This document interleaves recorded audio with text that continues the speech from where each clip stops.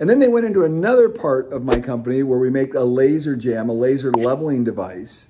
And they did this very same thing, a 45-minute process. We were building 100 laser jams at a time. It was taking 45 minutes per unit to produce them. And in 1 week, they reduced it to 7 minutes by making one at a time. And then when you make that one at a time, if you get to the end of that process and there's a mistake, you've only made a mistake on one part. So then you go back and fix that one part, and you fix the process that created the defect. So then the next one comes out perfect.